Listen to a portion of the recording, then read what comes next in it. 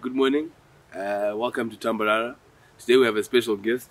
We have prominent economist Eddie Cross, and we're just basically going to discuss the recent policy measures announced by the finance minister, and we're just going to sort of have a few negatives and positives and a few discussions on what's going to happen going forward and our expectations for the future. So, Mr. Cross, I think first of all, just tell us about your background, what brought you into the world of economics, what made you such a prominent figure, and tell us your journey.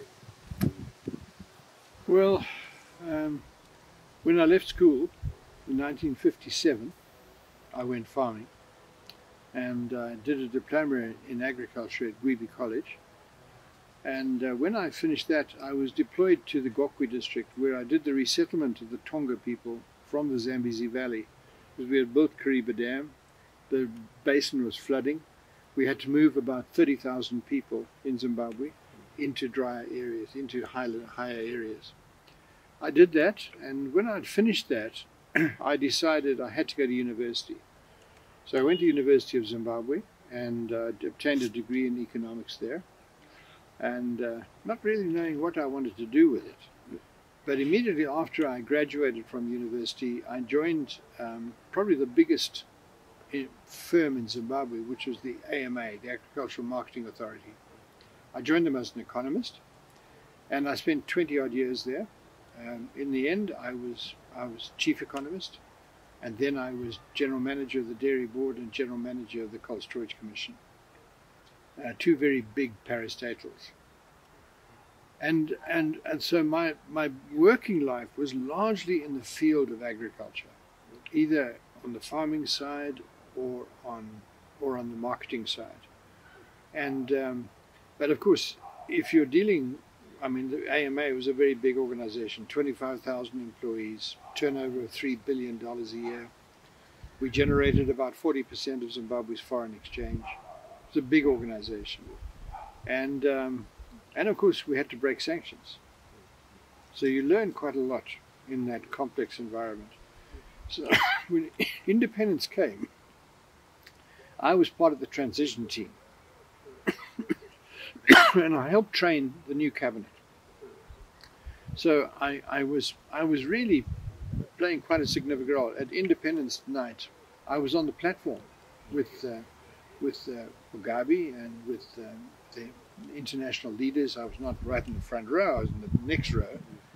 But that shows the kind of role that I was playing at that time. And since then, I've played a role in various capacities. I've been in opposition politics for many years, for 20 years. And in my capacity inside the MDC, I was normally in some kind of role involving economics. I was the first Secretary for Economic Affairs. I was the Shadow Minister of Local Government and so on. But when I left politics in 2018, because I felt it was time for the next generation, your generation. You've got to step up to the line now. The first person to call me was the new president. And he asked me to help with some of the problems. So since 2018, I've been in an advisory capacity, informal advisory capacity, to the President, the Minister of Finance, Minister of Trade, and it's been fascinating. It's been a roller coaster rider. I won't say I've been able to really help very much, but I have had some influence. As to why I'm so well known, I've got a big mouth. I'm too outspoken. And we love to listen. That's Thank the you. most important thing. Yeah, but my heart is with the people. Let nobody, if you do something that's not against the people, I'm your worst enemy. And also I'm Zimbabwean. I'm a Zimbabwean nationalist. Always have been. Yeah. Well, thank you for that. A brilliant summary on an amazing man who's come through a great journey. So I think let's go deep into the policy measures. So I think let's first start off with the increase in interest rates from 80% to 200% at the policy level. What are your thoughts on that? Well, first of all, what's wrong? What are they trying to address? And the President started this dialogue about a month ago with his statement on Saturday, where he made those dramatic statements about freezing bank lending and things like that. And this is really the next step, because after he had made those announcements, a number of supplementary measures were adopted, and then you had the Minister of Finance making this major statement, preceded by the Monetary Policy Committee. So it's those three statements that we have to deal with. They all are trying to address the same issue, which is the rapid deterioration or devaluation in the parallel market rate for the Zimbabwe dollar. When the Zimbabwe dollar was adopted in 2019, it was at 1-to-1. Then Mthuli separated the two. We went to 2.5-to-1, then 12-to-1, and the problem with that he created a local currency in 2019. That local currency since then has devalued by about 99%. Today it's virtually worthless. Yesterday it was trading at 7.20-to-1. So the government has, and that is the main driver of inflation.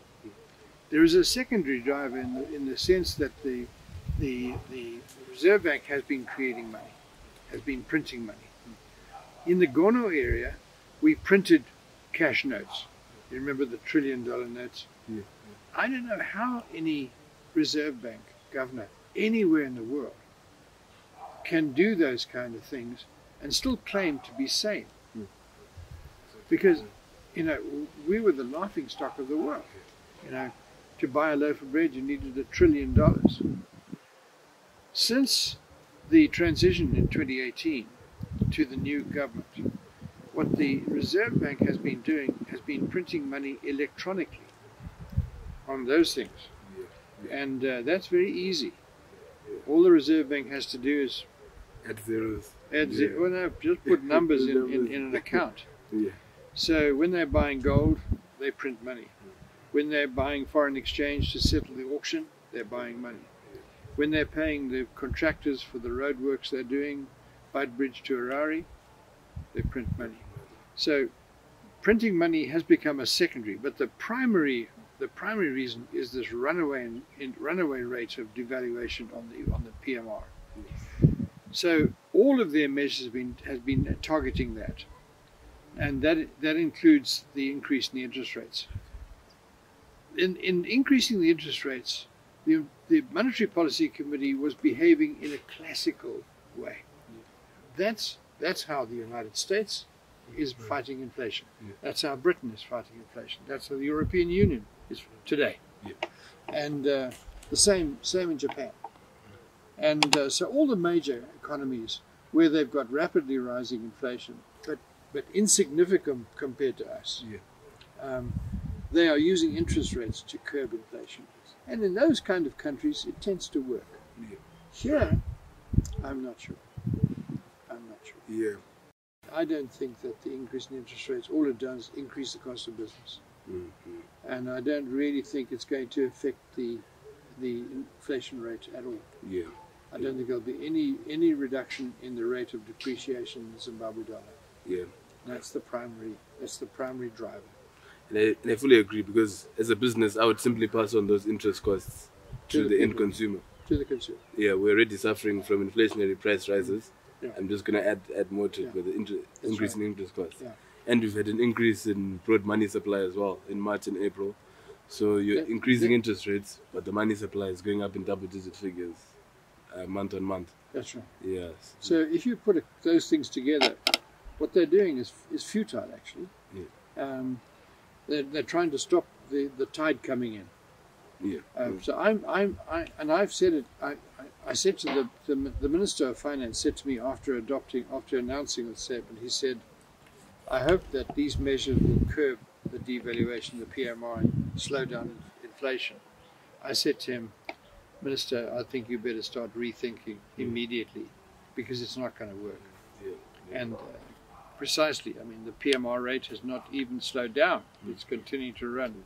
And I'm sure that within 2 months, our inflation rate will be 50% per month, which is hyperinflation. We're back in 2008. Not quite as serious, but very serious nevertheless. Prices changing every day. Thank you for that. And I've also noticed these measures are a big way of trying to liquidate nostro accounts.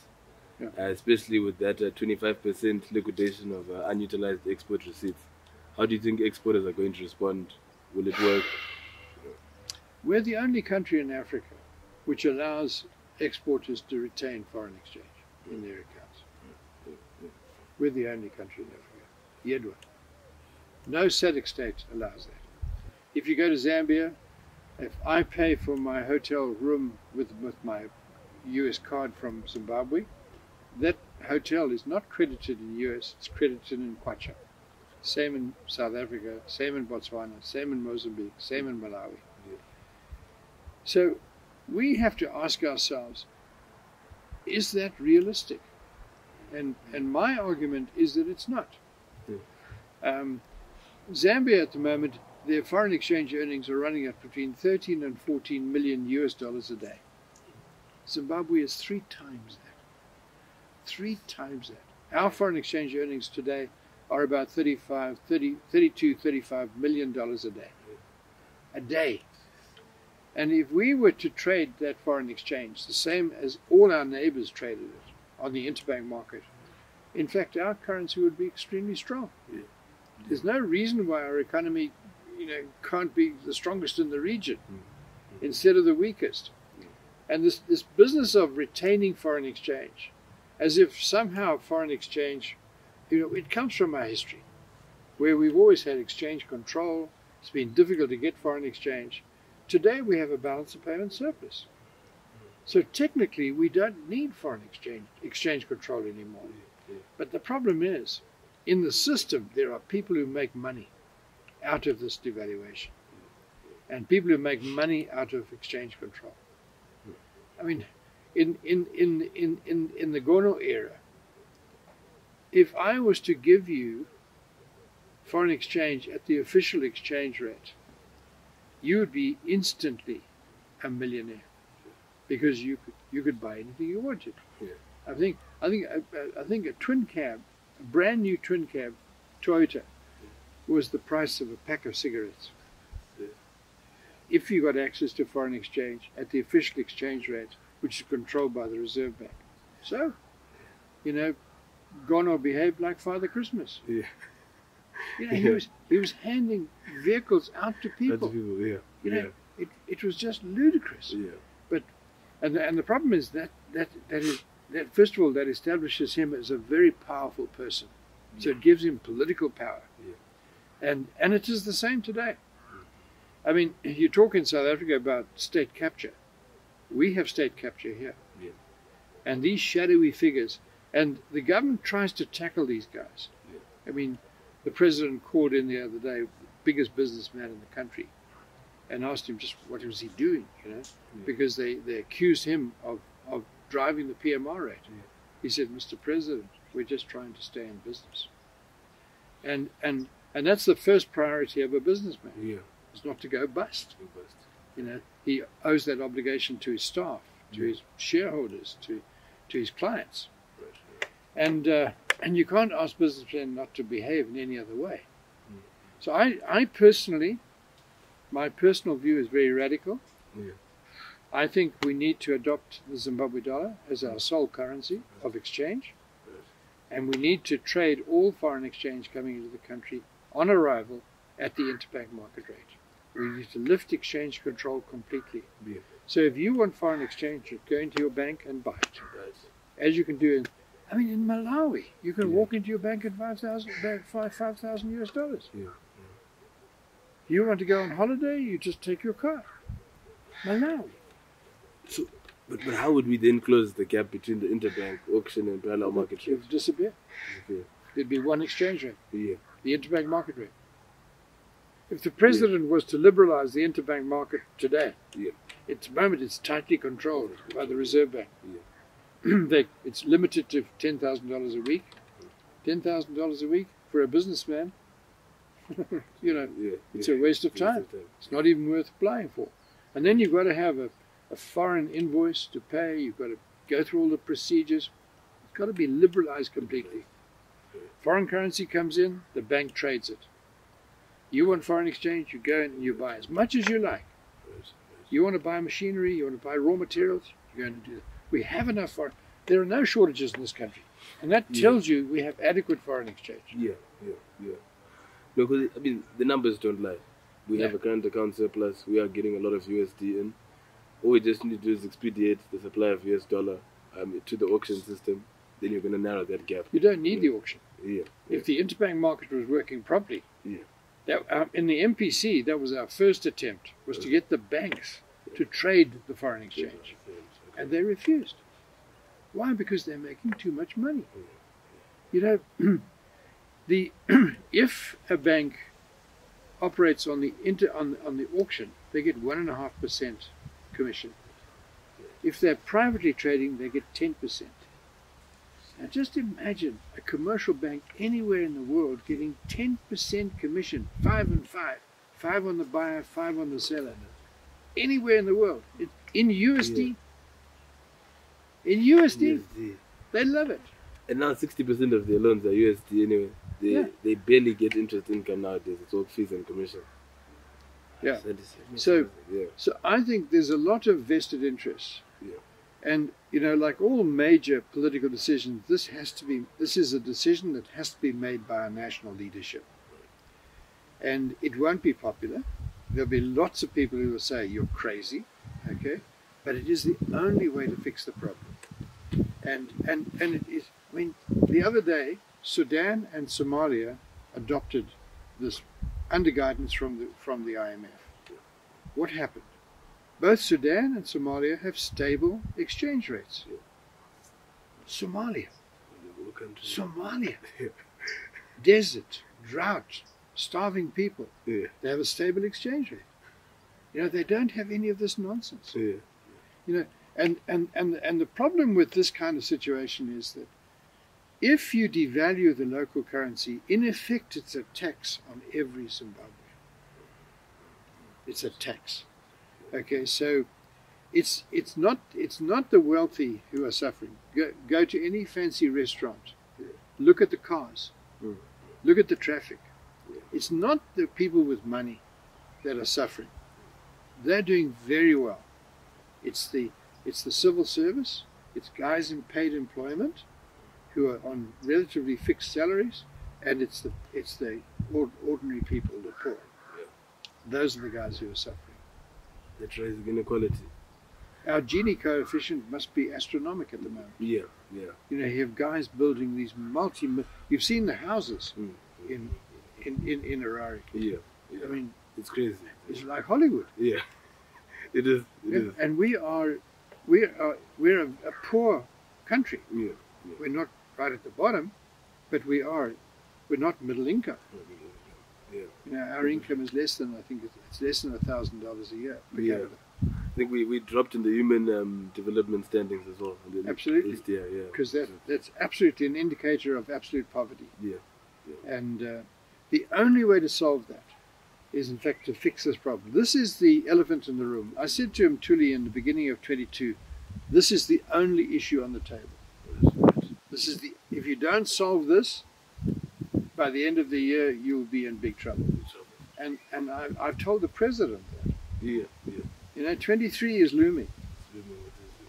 You won't win 23 with this. You've got to win 23 with this and this.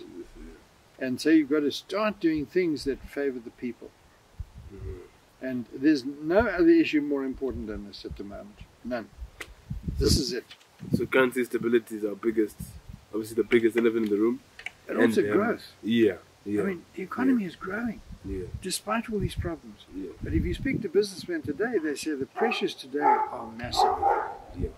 And we're repeating the problems of 2008. You know, when our local economy simply collapsed, we were producing nothing. We were importing 70% of our food. Because it's no good us, repeating certain cycles. We go through hyperinflation, we dollarize. Hyperinflate again once there's a cash shortage. And we're dollarizing again. Yeah, we can't keep making the same mistakes. So now they've brought in something we haven't seen before, gold coins in Zimbabwe. Right. What is your opinion on the gold coins? Will this bring the currency stability that we're looking for? No, it has no monetary implications whatsoever. Yeah, this is for people who want to put their money into an asset which will hold its value. They'll sell gold coins. But they'll sell gold. They're selling gold at double its world market price. The beneficiary will be Fidelity printers, and they're going to mint the coins. Yeah. They'll be selling gold like the Kruger Rand in South Africa. Yeah. The Kruger Rand in South Africa, they sell for about $2,800 for 30 grams. Yeah. And it's not pure gold. Yeah. It's 22 carat. 22 carats. And it'll be the same here. Yeah. It's nice business, because you buy your gold from the gold producers at $1,800 an ounce, and then you sell it for double that price to an idiot like you. Yeah. Who simply wants gold. Yeah. And then the Reserve Bank doesn't give you the gold coin; it gives you a piece of paper. That's exactly how it is. I don't believe physical coins will actually be given. No. They're going to give you certificates of ownership. Certificate of ownership. Then you're going to have another parallel market. Absolutely. But also, the Kruger Rand, when you buy it in South Africa, you buy it from a jeweler. Yeah. You can then put it in your pocket and walk out. Yeah. Walk out the door. Exactly. And you go overseas. Yeah. So there's a global market for the Kruger Rand. Yeah. That won't happen with this particular one, because it's not going to be convertible externally. And so I think very limited application. And no implications from a monetary point of view.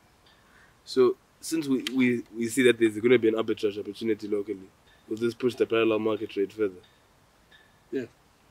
Because it'll be 1,000 to 1 before the end of the year. Yeah. No doubt about that at all. Unless you do something. Yeah. And you do something effective. What they've been doing up to now, in fact, has actually made things worse. Take for example, this SI, which requires the big retailers to price their goods in RTGS dollars. Yeah. Right. So a friend of mine goes to a big retailer on Saturday. He buys an item. He chooses it, takes it off the counter. He looks at the price. He says to the assistant, "What's the price in USD?" It gives him a price. He says, "But that's 3 times what it was last week, or double." So the guy says, "Sir, are you a regular customer?" "Yes, I am." Go to the office. He gets a card which he signs for, called a loyalty card. He gets a 70% reduction in the US dollar price with a loyalty card. They're just trying to avoid. They're trying to comply with the government regulations, but they're playing games. And the net effect of that is we're no better off, and the parallel market continues to run. And we do have USD inflation, because unbelievably. Yeah, because so long as you can price first country in the world, having the US dollar has strengthened. Yeah, and we see the US dollar value in real terms declining because of actually, this is really a crazy situation. Yeah, it is. And the civil servant wage increases by 100%. The material, it's going to be another injection of RTGS in the markets. It's going to push the parallel markets. The average civil service gets about 35,000 RTGS dollars a month. Yeah. What's that? $50? Yeah, around 40, 50. 2009, when I was in Parliament, as a member of Parliament, my salary was $50 a month. In 2009, I was elected in 2008, and when I was sitting in Parliament when Chinamasa announced the dollarization program, my salary at the end of the month was $50. I was the lowest paid MP in the world. Average MP in Kenya gets $12,000 US a month. I was getting $50 a month. That's what the civil service gets today, in real terms. Double it to 70,000, it's worth $100. Can you live on $100 a month? With USD inflation, no way. No, you can't. And family to feed. So it's essential. Yeah. It's essential to try and keep pace. But the danger of this, of increasing salaries in RTGS, is what happens when you liberalize. And suddenly the RTGS is worth, instead of being worth 700, it's worth 300 or 250 or 150. You have a big cost issue.